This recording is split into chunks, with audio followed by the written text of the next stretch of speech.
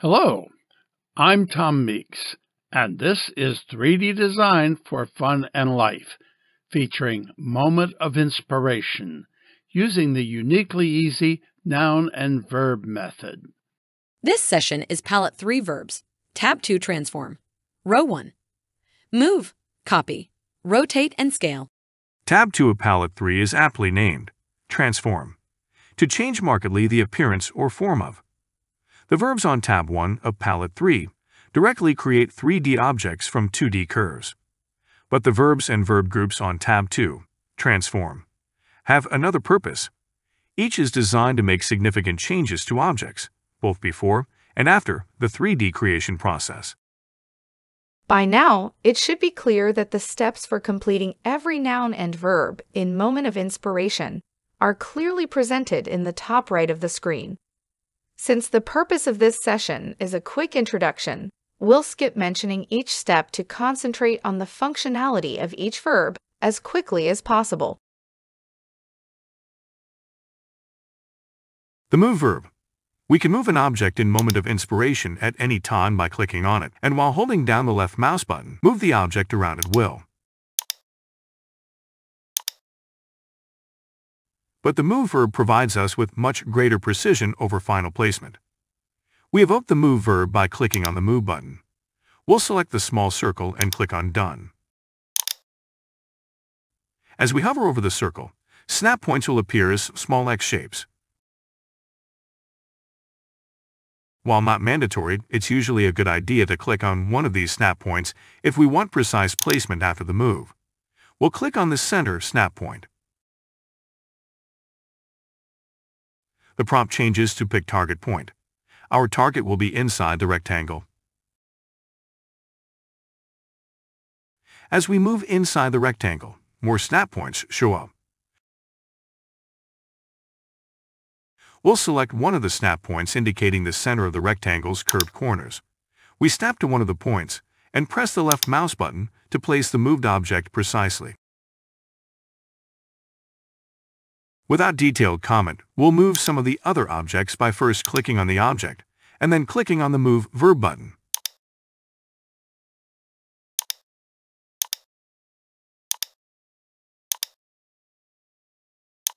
In this move, we'll make use of features known as construction lines formed by holding the left mouse button down as we select the topmost and leftmost points on the freeform object before finally placing the two selected objects.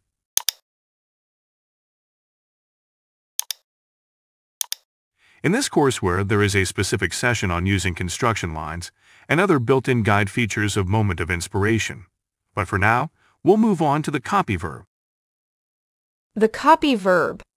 There are several ways to copy and paste objects in Moment of Inspiration. The significance of this copy verb is that it allows for multiple pastes from just one copy. We'll copy the small circle and place 3 more circles centered in the other 3 corners.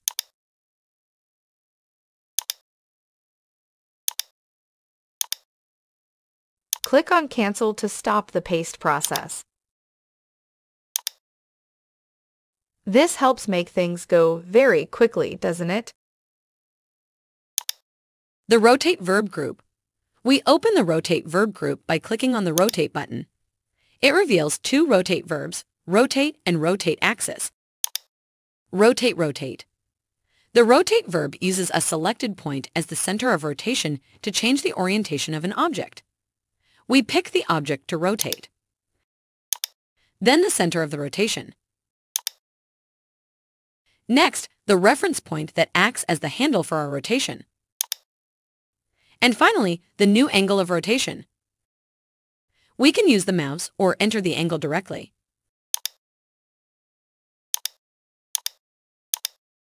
We'll delete the first test object. We are in the front view. When designing for 3D printing, it is very important to be sure that objects are flush with the table and completely flat. In the front view, the printer table is represented by the x-axis line. We need to ensure our object is flat on this line if it is to print correctly. We'll first use the Move verb to drop the bottom left corner on the x-axis. Then we will use the Rotate verb to align the bottom of the 3D object with the table plane. The object is now safe to print. Rotate axis. The rotate verb is fine when things are lined up clearly with the X, Y, and Z axis. But sometimes that is not the case. This is where the rotate axis verb is useful. In this example, we have two adjacent pentagons. We want to rotate one of the pentagons along the adjacent edge. But if we check out the top, front, and side views, there is no convenient way to use normal rotation. Let's switch to the 3D view and click on the Rotate Axis button. The dialog pops up, and the prompt says Select Objects to rotate. We'll select the pentagon on the right and click on Done. The prompt reads Pick Start and Rotation Axis, and we'll select one of the ends of the adjacent edge with the left mouse button. The prompt changes to Pick End of Rotation Axis, and we select the other corner using the left mouse button. The prompt changes once again to say Pick First Reference Point. We'll immediately enter the angle of rotation and click on OK or the Enter key.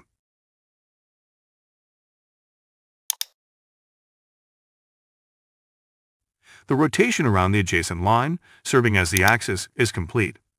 There is no doubt, having two different methods of rotation is extremely helpful. The scale group. After 3D printing a design, we sometimes find that our original dimensions are either too big or too small. Scaling can be done by the slicers for 3D printing, but it's much more precise to go back into our design and use one of the scale verbs in moment of inspiration to make the necessary changes. Clicking on the Scale Group button reveals 3 scaling methods in moment of inspiration. Scale. This method scales in all 3 dimensions at the same time. The steps are: select objects to scale. We'll select the leftmost 10 by 10 by 10 cube.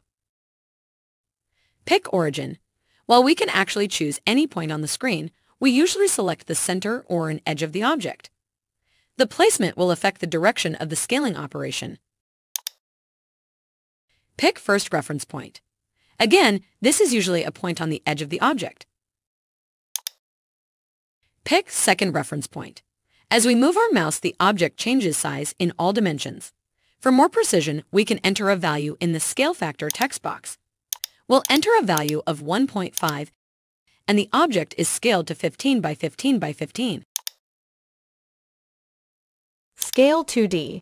Scale 2D works like the default 3D scale, except it only affects the object in 2 axis directions, in this case, the X and Y. The third direction, in this case Z, remains unchanged. We use the same steps to perform the scaling.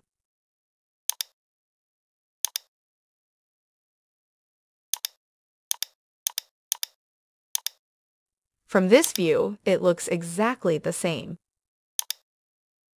But from the 3D view, we can see the difference. The cube was not scaled in the Z direction. Scale 2D is very helpful when resizing for 3D printing because adding height also adds a lot of additional time to print. Scale 1D. This option limits the scaling to one direction. This time after picking the origin point, the prompt says to pick a direction. We usually use an X, Y, or Z axis direction.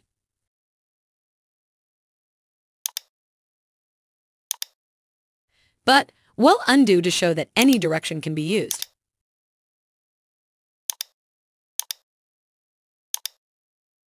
How to scale a design after seeing the first print of an object is relatively common when first learning 3D design and printing.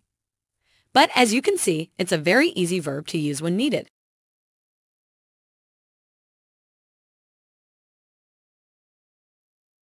This concludes the introduction of the verbs found in the first row of Palette 3, Tab 2. The next video in this series will introduce the verbs in the second row of Palette 3, Tab 2. We sincerely hope that each new session gives you new tools that allow you to create ever more beautiful and satisfying designs. And remember, the most important tool is your own brain.